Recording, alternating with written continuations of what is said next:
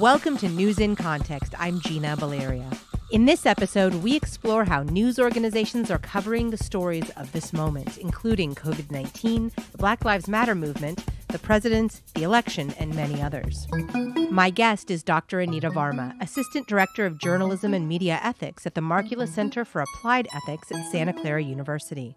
Dr. Varma specializes in humanization and news, as well as applying ethics in the practice of journalism and media industries.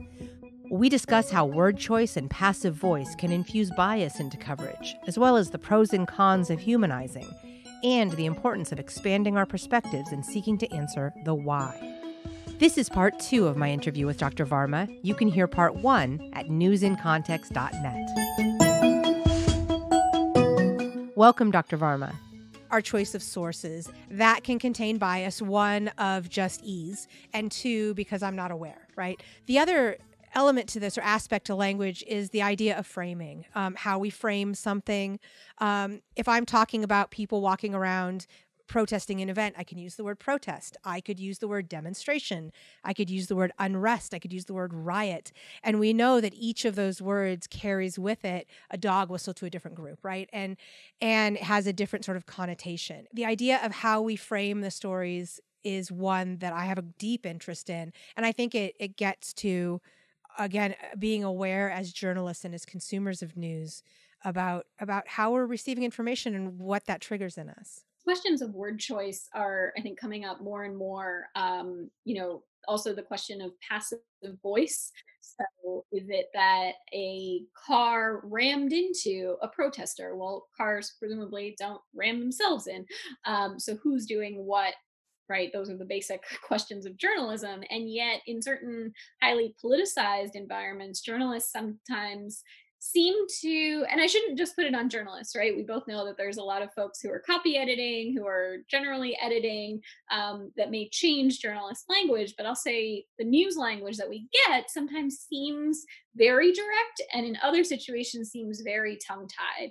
And it's the cases that things start to seem kind of tongue-tied that, as you said, I think there's a desire to avoid a whistle to any group. And yet that in itself can be a whistle to some group. And so given that it's unavoidable that language carries meaning and carries meaning beyond the literal denotation, sometimes my students will send me a dictionary definition and they'll say, well, this is what I meant. And I'll say, that's great, but that's not all that it means in this context, even if, yes, dictionary's on your side, but we have all of these other levers in discourse that are going on here. And so how do journalists make those decisions? Well, first, it comes to recognizing that there's a decision that you have to make, right? Trying to not make a decision ends up being a decision in itself to not make the decision. And that can lead to some puppeteering by other interests. But once you've, come to terms with the fact that you have to make a choice, you have to make a call here. I think that the best approach that I've seen some of the most celebrated journalists do is to emphasize the account of the people who are living the experience that you're trying to represent. So this came up quite a bit in Me Too coverage when that first became a really big media story. And it was, well, do we say that it was the victim claiming or the survivor claiming that there was unwanted advances? Or do we say that this person was sexually harassed in the workplace? I think the answer has to be the latter, not to say that the media become, the public court for convictions to come down without ever seeing, more details that may not be immediately available, but instead to say whose story is being told here. And it's also perfectly possible at different points in a story to tell different aspects of the story, right? Different dimensions can come up in different points. So I never want to suggest that we narrowly focus over here instead of narrowly focusing over here, because I think that's kind of a lateral move. But how can we make journalism more inclusive? That can often start with using the language from the people you're talking to and the people that have lived it. So, frankly, I'm an academic by training, and the language that I use to describe journalism may not be the language that journalists use to describe what they're actually doing. And I think there's value. I hope there's value in the language that I use, but I think there's also value in, hearing directly from journalists what it is they are trying to articulate, to have that also be part of the story if the story is about journalistic practice, for example. I agree. I think I certainly don't want to go around making claims as a journalist. But if I interview somebody and they say something, then my gosh, yes, let's use that quote. I can write to it. I can allow that person to have their voice, and then I can continue with the story. And I think the idea, though, it's funny, the word claim. I shy away from that word as a journalist and as a journalism professor. I tell my students not to use it, but it does come up in issues of accusation, right? So and so claims this happened, so and so claims. And it's amazing to me how it seeps its way in. And to me, it comes from sort of an official, again, that official bias, because sometimes these accusations are made against someone who's got the backing of the establishment or the backing of an official source.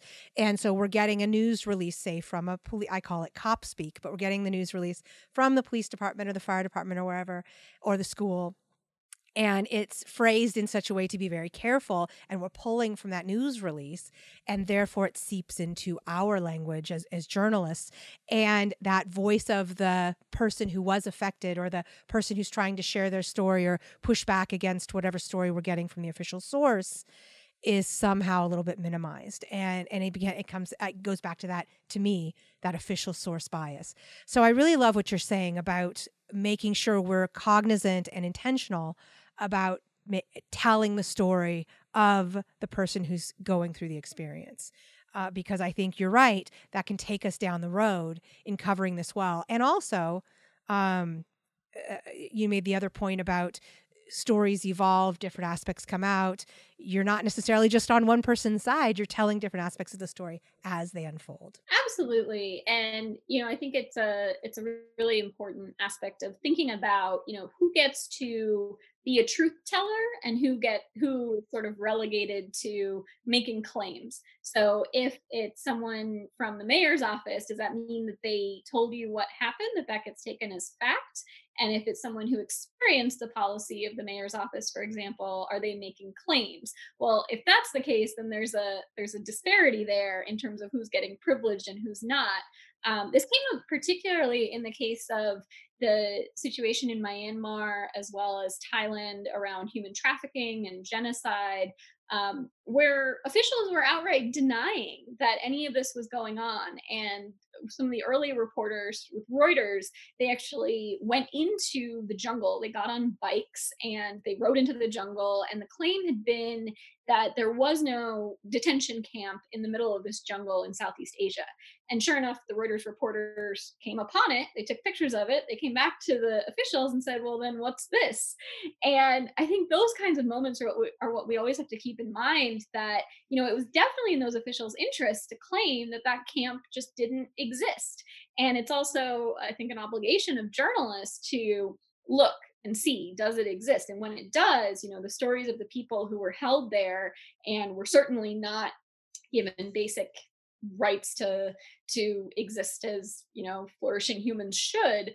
How do we tell those stories if we stop at the level of the official said it's not there, so it must not be there? But it's such an egregious thing to claim that this many people don't exist. Like, how can you claim that? It turns out they didn't have a lot of trouble claiming it, but then how can journalists push beyond that? Right, and that is one of the quintessential elements of journalism, or of it. It's one of the quintessential roles of a journalist to me, is to, you don't stop there. You go and you do the rest of the work. You do the news gathering. You push through. Whether we're covering Myanmar, whether we're covering our local community or our own federal government, I think there are a lot of it's important for us to tell the full story rather than just the official sources. On the level of gaining access to those sources that may not have official titles, it can be understandably difficult starting out. But the other aspect of it is that the same routines that apply. Let's say you move to a new place and you're a reporter, you're trying to cover the South Bay, which is where I live, and you're not sure who is actually in the know right now, right? With coronavirus, especially, is it the mayor? Is it the governor? Is it the county of public health and so forth? You would likely spend some time looking at past coverage and also calling around, trying to get understanding of who the decision makers are at given meetings, and who are the opinion leaders that people seem to be really paying attention to, either on social media or through letters to the editor. There's often references there. So doing some sleuthing on that level to find certain leads. And then as soon as you find a community member, the goal would be to say, this has been great. Can you tell me other folks who you think I should talk to that are also not in boards and not necessarily in elected positions? Because we've got those covered, right? Those we can find. But who are other folks whose stories are not being told? So in research, we call that snowball sampling, right? And by reference, that you would be able to say, okay, this person sent me here, sent me here, sent me here. And it's sometimes criticized for not being systematic enough. I always reply to that and say that there's nothing systematic about exclusively quoting the mayor over and over again. So, yes, it's always an imperfect science, but so is every single method you can imagine. So, I think that would be my main suggestion. I think there's additional trepidation sometimes among younger journalists, because there's a feeling that if this person's in an official capacity, they presumably have some obligation to talk to me as a reporter. But if this person is just going about their day, maybe there's no obligation. But I think that's what reinforces this cycle of only talking about communities instead of talking with them, because the assumption is that, well, they won't talk to me anyway. And some of them won't, certainly. But those that will can really enrich and reframe the story. Yeah, I think that's a really important point. One thing that I teach in my journalism classes is the idea is that very idea, like you have to ask. So many people actually want to tell their stories. I usually introduce this concept in the framing of a tragedy. If you have to get on the scene of a tragedy and you have to talk to a grieving mom or father or someone, that feels like an awful ask. Like that especially your first time. But more times than not, they want to remember their loved one. They want to share their stories. They want to connect. They want everyone to know how amazing this person was. They want people to know that what they feel happened was unjust. Whatever the motive, people are likely to talk to you. And as you say, you might get a no, you might get a hell no, but you just have to kind of persevere and be kind. But you're right. It's like we're so afraid of that, when really we have to, one, accept we're going to get some no's, but two, understand that there are people who've been waiting to tell their story and to be heard. You're listening to News in Context. I'm Gina Valeria. We're talking with Dr. Anita Varma, Assistant Director of Journalism and Media Ethics at the Markkula Center for Applied Ethics at Santa Clara University. It's on humanization, and we've been talking about that a little bit, making sure we allow people to share their own stories. Do you see any pitfalls to humanization in journalism? Oh, I see a lot of pitfalls to humanization, which is funny because my research is all about humanizing techniques. So, as a little bit of background, in journalism studies, there's extensive and amazing work about all the ways that journalists may intentionally and inadvertently dehumanize marginalized communities. What I've seen is comparatively less about what happens when journalists humanize marginalized communities. And in the context of marginalized communities, I think there's a lot to be argued in favor of humanizing marginalized communities as much as possible, in large measure because the basic assumption of human dignity is often, unfortunately, not applied to marginalized communities in public discourse in the US, whether that's in a news capacity or in other public discourses that are happening right now. So I think that there's definitely a lot of upside for journalists to humanize marginalized communities. That said, there's a potential pitfall in aiming to humanize communities that responds to certain stigmas that privileged groups have put on them, right? So that's where we get into like model minority stuff. So you may think that everyone in this community is lazy and a layabout and just lives off of public funds, but I'm here to tell you that Susie Smith is not like that.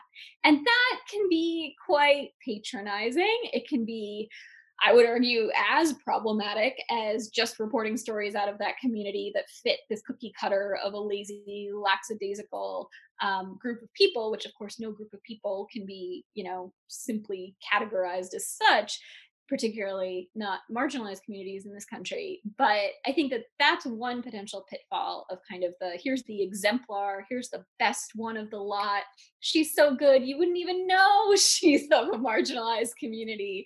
And that's where the reporter's lens is sort of betrayed there as trying to kind of assimilate this community into, right, the mainstream, trying to assimilate them into being more like quote unquote us, when us is assumed to be this dominant group. So that's one potential pitfall. The other potential pitfall is one that kind of keeps me up at night. And this was a New York Times profile that was written of Assad. So Assad that summer had been accused of gassing his own people, and the conditions in Syria were becoming worse and worse under his control. The New York Times published a beautiful, beautiful profile of him that emphasized how he thinks about Syria, how charming and approachable and kind he is. And president of Syria, Assad, and this was, I want to say 2015. And it was really a humanizing profile of Assad, but those exact same techniques that can be used to humanize people who we think of as the other were now being used to humanize someone who mounting evidence has shown that the number of deaths in Syria, his hands are not clean of that. And so I think the downside there is that there's not a clear playbook for journalists to use. I would say that when you're out to humanize the top elected or the top appointed, however people become officials in different um, settings, but when you're out to humanize the people who have the most power, that's where things can become kind of problematic. And when you're out to humanize people to make them seem more like us, and again, presuming us is a homogenous mainstream dominant, those are two downsides to humanizing. The major upside of humanizing is when journalists do this work of humanizing with what I call a solidarity approach. So that's where they would humanize by emphasizing not similarities and not by emphasizing this model minority discourse, but instead by emphasizing people's perspectives. So by showing solidarity, not by taking a side necessarily, but by through the act of including the perspectives of people who are experiencing social injustice. And that kind of humanizing, I've yet to see a downside to. And so in that case, humanization involves a lot of humility on the part of, I'll include myself, the mainstream perspective is to, sit back and recognize and accept and really drive home that I'm not, it doesn't have to be like me to be all right, or it doesn't have to be like the mainstream to be all right. I need to make sure I'm fully telling the full story to open all of our eyes, if possible, to what else is out there and make sure people who don't usually get their voice heard, get their voice heard. That's really crucial and I think really well put. And I'll just add on to that, coming back to that issue we've been touching on here and there, which is the discussions around policing in this country. And so for folks who are fortunate to live in upper middle class and upper class neighborhoods that are predominantly white or predominantly non-Black, they often have responded to these proposals to abolish police or defund police with this fear of, well, how would I stay safe without my local police? And I think that those kinds of moments are when, journalists who are covering that viewpoint on police need to take into account that these folks, there may be numerically more who are living in those communities if they're able to. But when you go into communities that live in a culture of fear, as soon as they see a police officer, we have to recognize that for many journalists who are covering this story, they don't feel fear or they haven't felt fear maybe before the most recent protests when they see a police officer. And that may not be something that can be assimilated into a mainstream experience, right? Because part of being mainstream dominant is that there's privileges attached where you may not have to fear anyone unless there's a particular circumstance to feel afraid. And so being able to represent those kinds of systemic issues is going to be really hard if you're looking for, the token, or for someone who's like you, if you're coming at it. And the journalists themselves, making 33K may not be particularly privileged, but coming from institutions of privilege, such as newsrooms, that are often viewed as having this view from nowhere or from somewhere, which is more aligned with a dominant mainstream. That's where some of the struggle and the disconnect can start. And that's why it's been so great to see increased conversation among journalists and among people working in journalism to try to figure out, what is the disconnect happening here and how can we do better? Yeah, I love what you said. Coming from nowhere is coming from somewhere. It's just coming from that easy, dominant mainstream space. Yes. And you're right. Like when you walk into a community and you don't understand the conditions of that community, you're going to look for an explanation from your perspective or your bank of knowledge when there might be a perspective, as we know, living in fear because they don't feel they're treated fairly, rather than living fear because I did something. The other element that can lead to some misattribution of what's going on when we enter an unfamiliar space are around the limits of empathy. So when we empathize and we see, let's say, children suffering, we can feel very much for them. And then after a while, there can be a stark drop off. And one reason for that is that empathy is fatiguing. And so we try to reconcile it to say, well, if we walk around thinking the world must be a fair place, and how could this fit into fairness? Well, I'm going to say their parents probably didn't work hard enough, or I'm going to say that they just aren't doing all their schoolwork. And that kind of victim blaming can also come up as an attempt to reconcile, right? If you view the world as a fair place, or want to view the world as a fair place, then it can be very hard to come to terms with the idea that there's entrenched and institutionalized unfairness all around us. So I think that's the other psychology element here that, again, makes it really hard when journalists are covering things across those fault lines, but all the more important, right? Because without journalists, people will process things, as we see on social media, based on their own basic instincts and not have this mediation to understand more. You had written an interesting article about being, a part of that was trying not to construe everyone engaged in a specific behavior as having the same motive. And I really was fascinated by that because I think we do that. When someone doesn't agree with us or is doing something, we look for sort of a categorization. Oh, you must be this, and therefore we don't agree, and you're doing this on purpose or whatever. And I think we're in such a space right now, and the pandemic and the responses to it have been very enlightening for me, because wearing a mask is not a political statement. I mean, just flat out isn't. That's just to me, a very explicit example. But I think, so much is, oh, well, if you're trying to cover this, you must be partisan, or you must be this, or you must be my enemy. And I think our discourse has gone down that road more and more and more. So I'm wondering how you might recommend to young journalists or young media thinkers how to deal with content creation and covering stories or talking about them in this era of partisan strawmen, or of what we're facing right now. That's a tough one. And the first thing I would say is that journalists have a fantastic challenge and opportunity to lift out of kind of the muck of partisan, hyper partisanship. I would say that many people who have been involved in party politics for decades don't recognize their parties as they're discussed now, right? There's been something kind of mutated in a lot of discourse that gets so hyper partisan. But journalists have an opportunity, and I think it's a short window of opportunity that they get as they're writing stories, to try to lift up and out of that and say, okay, what would serve the public interest right now? And that's not to be confused with what the public finds interesting, because the public may not find anything in particular interesting about, let's say, East Palo Alto. But it is in the public interest for journalists covering the South Bay to recognize that part of the area that they're covering and trying to serve includes East Palo Alto.